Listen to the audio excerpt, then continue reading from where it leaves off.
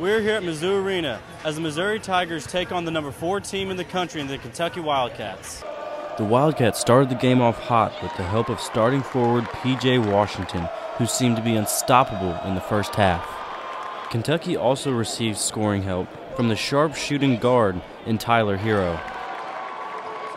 But the Tigers were not ready to give up, as Mitchell Smith shows a shot fake and drives to shoot a floater in the paint. Ronnie Suggs was a much-needed spark off the bench for the Tigers as he posted a season-high 13 points. The game was beginning to get ugly as halftime neared.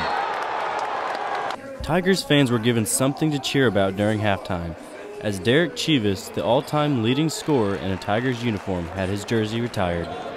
With the halftime ceremony now over, the Tigers came out firing on all cylinders with a hopeful comeback attempt on their minds.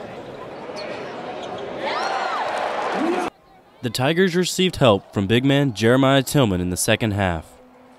Tillman was held to 6 points and 7 rebounds on the game.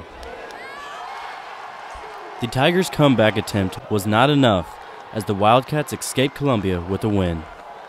The Tigers' comeback attempt came up just short as the Kentucky Wildcats defeated the Missouri Tigers 66-58.